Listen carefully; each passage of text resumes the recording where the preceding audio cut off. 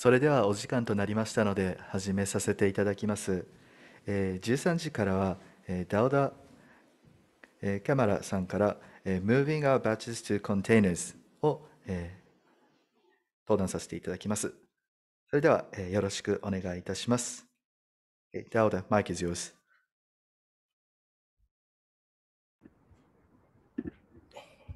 Okay, thank you.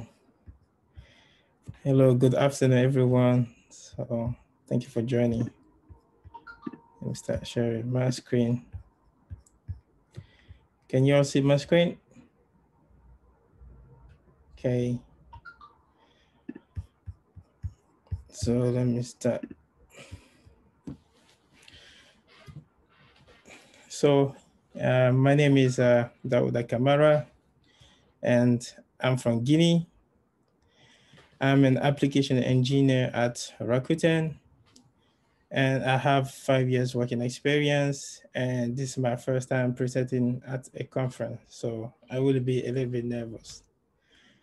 And I'm an application engineer, but yeah, I also do testing, I also do deployment, so yeah, I can consider myself as a DevOps. So let's start. So I belong to ranking department of Rakuten. So we do the ranking of Rakuten e-commerce product. So we have like daily ranking, we have real-time ranking, we have weekly ranking. We also rank product based on the genre. For example, ranking for food or ranking for games. So we provide all of them. So if you would like to see, you can access the URL below. And so the content of this presentation, first we start with why we migrated our batches to containers. And then we're going to talk about the difficult journey. So basically the implementation parts. And then also, and what we gain, I mean, the benefits and some recommendations. So our journey to containers. So it was cloudy. So we move our batches to clouds. And how many of you have heard about wildebeest, this animal? So wildebeest is an animal in Africa. So it's known for moving from place to place. So what's special about this animal is that this animal migrates, so it moves from place to places. So this animal doesn't migrate alone, it migrates together, so in group. So you can see in this picture, these animals are crossing rivers. Well, that is a difficult journey for them. So sometimes they get beaten by crocodile, they get killed by lions. So it's not an easy journey for them. So it's difficult one. So why would they have to risk their lives to migrate, to go from one place to another place? So basically it's for their survival. They want to migrate to places whereby they can find abundant food, so, and also water. So it's important for their lives. So the same way, migrating our batches to containers is also very critical for our business or for our batches. So the reason why we migrated our batches is that our batches were running on physical servers, and those physical servers, they have a risk of dying. So we cannot take the risk of letting our server die and our batches are there. So it's not good for our business. So that's one of the reasons, that's the first reason we migrate our batches to containers. And there was another reason, which is reducing maintenance cost of our servers. So for example, we migrated our Redis server to Couchbase.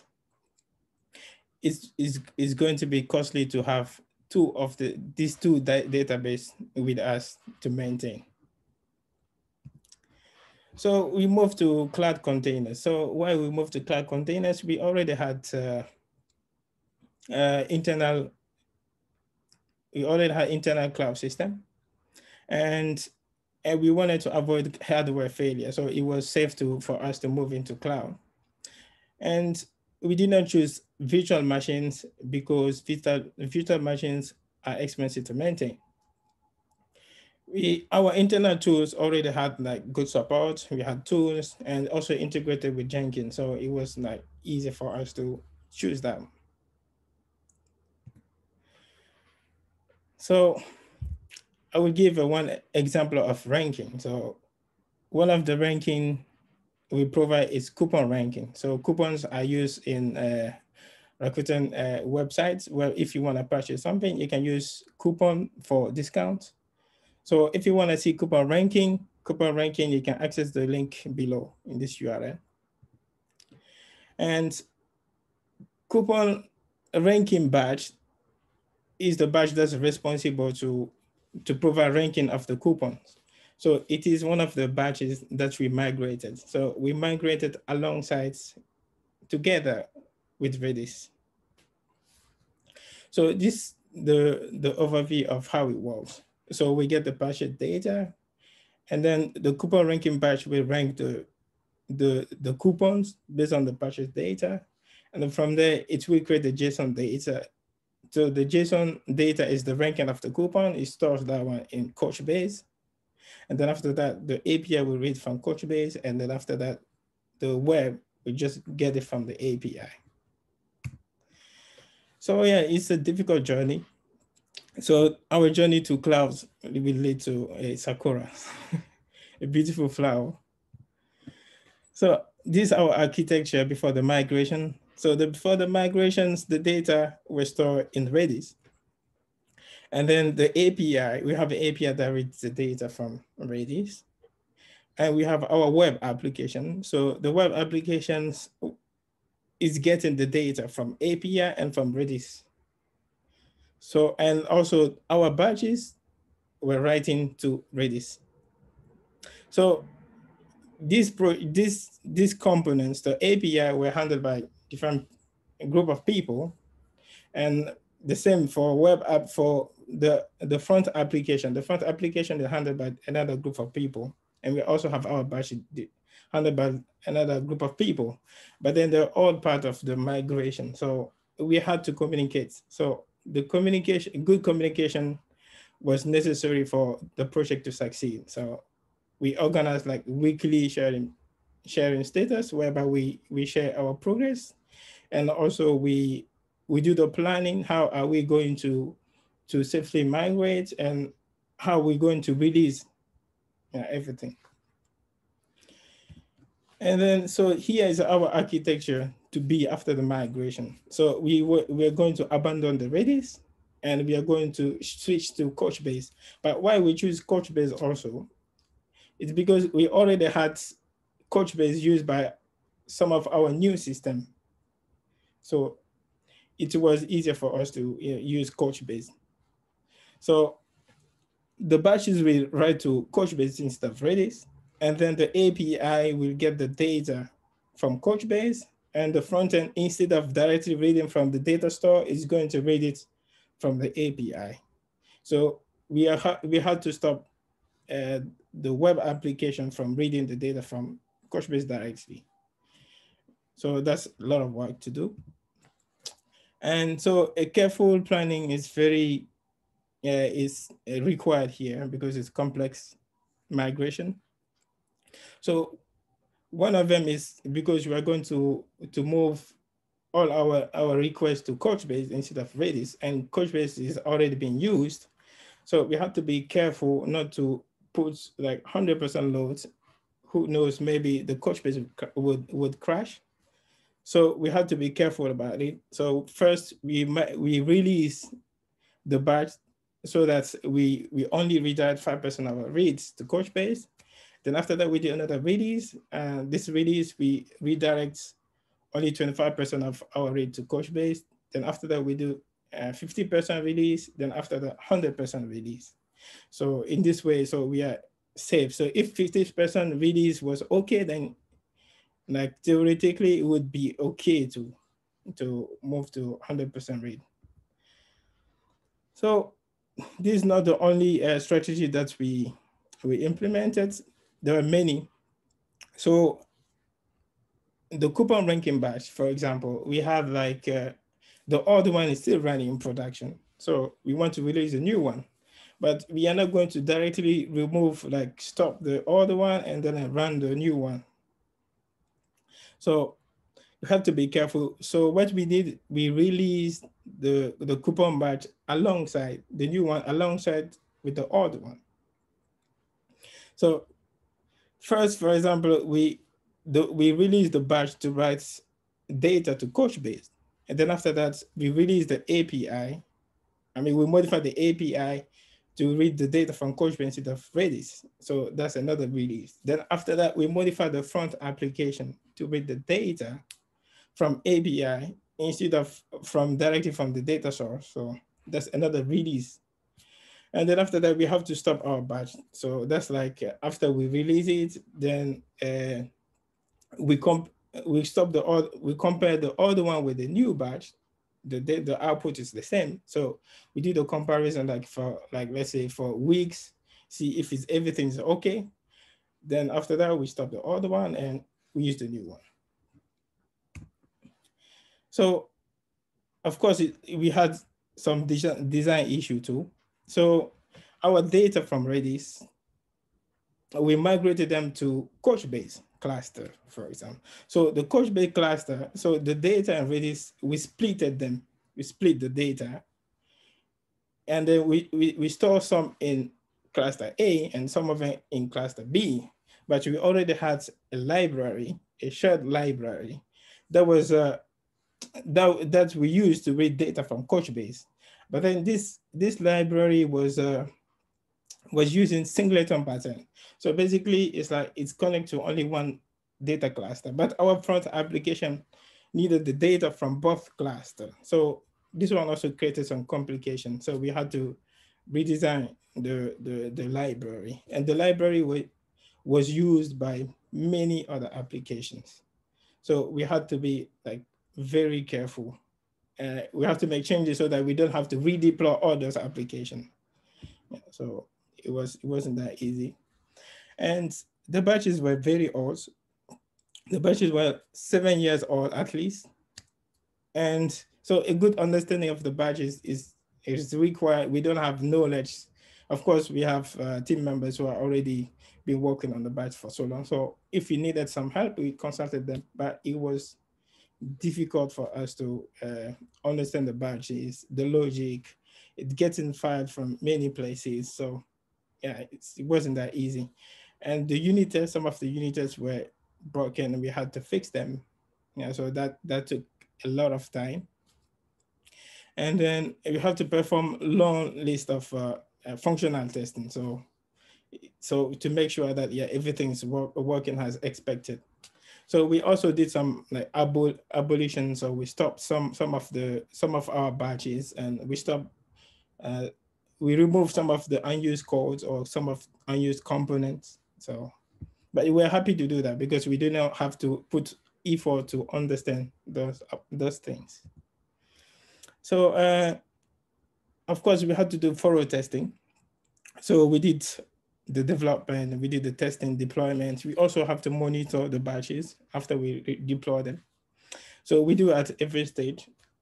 We do it from our local, we do unit test, and we run the unit test locally 100%. It's okay. Then after that, we move to functional testing. Functional testing, which we deploy to our environment, beta or station environments, whereby we test the application, the batches to confirm that it works. Then after that, we do system test. System test is when we compare the new system with the one in production to see whether it's okay. Then after that, we also do test run. That's like before we do release. So we release to pre-release. Then after that, we test the batch in pre-release to see whether it's working or not before going to production. So it wasn't that easy implement migration. So we move our batches to containers. So the containers in Kubernetes cluster, basically. So we already have our internal cloud, and also it's integrated with Jenkins. So it was easier for us. And to create new containers, basically we just have to go to Jenkins and then we create application from there. It will create a Git repository. And the Git repository will contain Jenkins files, deployment YAML, that's for Kubernetes, then also Dockerfile. And we just have to modify that. And of course, we'll have our batches repositories. And the deployments. So how the Jenkins deployment works is that we have these 4 steps. We have the initialization, we have the build, we have the containerize, and we have the deploy. For in the initialization step. So initialization step, we check out all the Git repositories. So Git repository for our batch, if you are using the number of batches that you're using for every batch, you have to check them out. Then after that, the Git repository that contains the deployment YAML file, the Jenkins, everything, the configuration of the container. That one we check it out. And also, and we had another Git repository that was handling the cron tab and some common functionality. So we check them out. In the build step, so we just compile and build our project. And then in the Dockerize step, we create the Docker image and we set the environment variable, the cron tab. And then the deployment step is where we push it to Kubernetes cluster. So for Kubernetes cluster, we have like many environments. We have the development environments, we have the staging, and we also have production. So for the development environment, we just use it for when during the migration, the development phase, if you want to test our batches before deploying, before release, we just use the deployment server. So we have the development, and we also have the staging. The staging is when we want to do like QA, or we want to compare the batches with the production. So basically this is the environment that we use. And then we have the production, of course, that's where the production is. So this is our container structure. So we have many batches. So we allocated a few containers, let's say, for example, 3 containers, but each containers will have many batches. So for example, a container can have 4 batches. We have, let's say, batch A, batch B, batch C, batch D. But the containers are we have like common functionalities that, for example, wait process. The wait process, for example, if the container want to die and then there's a batch that's running, so we need to wait for those batch. We need to wait for that batch to finish before destroying the container or the pods, basically. We have the cron tab configure for all the batches, and we also have the error alerting. So if there's an error, so we have the alert sending email, and we also have the log monitoring. Of course, the log monitoring, from there we get, if we find the error, we send an alert. And we have also share secret. And for the storage, we don't store the data on container, because the containers, if you restart it, the data will get lost. So unless you use volume, but we do not use volume because of security issues. So we had like our backup server, whereby whenever the batch runs, the output of the batch, we send those data into the backup server. And then the backup server is mounted into a network access application server there. And for the deployments, before this, the deployment was manual. So if you want to deploy a batch, we had to connect into that server. And we do Git checkouts and whatever configuration that we want to do. And then after that, we modify the cron tab, then after we release it. But then now we don't have to do that. So we just have to make it Jenkins based, so easier. And then after that, we promote our application from development, we promote to staging, then after that, we promote to release. And yeah, so during this journey, we also did a lot of improvements. So one of them is like get rid of some codes, that's logic that we are not using anymore. So yeah, we are happy doing that. And then also we had like a lot of comments in Japanese, and we had a lot of English speaking developers. So it would be better if we translate them. So we translated these comments into English, and we upgraded some of our package, like for example, database connectors, and we fixed some non-critical odd bugs that we found in the odd batches. Yeah, we improved the code quality and the error logs also to make it meaningful. And yeah, so we did it all within the schedule. So that was the journey. So what we gained from it, of course, we had we reduced the deployment time. So it's like 6 minutes to deploy a container from a Jenkins build, instead of if you have to take like 10 minutes to deploy just one batch. Yeah. So imagine if you have like 5 batches, how long it's gonna take? Probably it's like 15 minutes. But with only one, with this one is 6 minutes, you can deploy all those 5 batches all together into one container, easy. And of course, we had a good ROI. So I would say 90%, but this will get better because this migration, we are making series of migration, not only one. So, but then when we migrate new batch, so the batch we migrate into existing port. So the cost basically is going to be almost the same. Yeah, so the ROI keep improving. So some other benefit, of course, is going to be easier for newcomer to work on the batches. So we have translated like Japanese to English. We have removed unused code, so it's gonna be easy. They don't have to put much effort to understand them. And we also we got rid of many of different languages. That, for example, some of them were written in Perl. We had to stop that, so they don't have to understand that. So yeah, things become easier. And then as we doing this migration, subsequent migration, we make them like faster. So for example, one of our migration that we did recently, so we had like 11% gap. So that's under budget. So this leaves us room for improvement, whereby we can do more casing. And yeah, we save some disk space. For example, we abolish some database table that we no longer use, that are not necessary. So yeah, what I recommend is that if you have an old system, yeah, please start migrating them, because yeah, it's going to save you a lot of cost, maintenance cost. Yeah, it's not easy, but yeah, it's beneficial. And also automate your deployment. Yeah, make use of new technologies.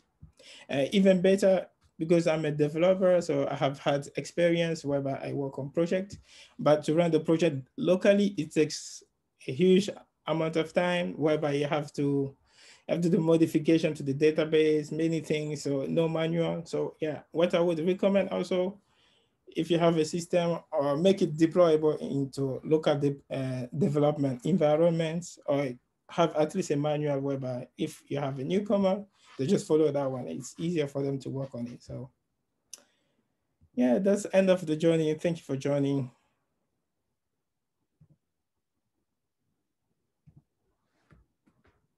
Yeah, I will stop sharing my screen.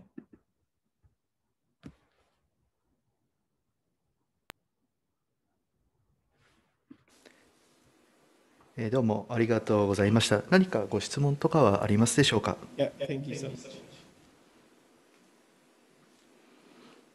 Okay. では、ダウダさん、どうもありがとうございました。次の講演はですね。Okay, thank you so much. Yeah, thank あ you り for がとうござい joining. ます。Thank you. Bye bye. Thank you. Yeah. それでは次の講演はもう今しばらくしましたら、開始いたします。そのまま、一旦ズームは閉じさせていただきますが、また改めて、ご参加ください。それでは一度ズーム切らせていただきます。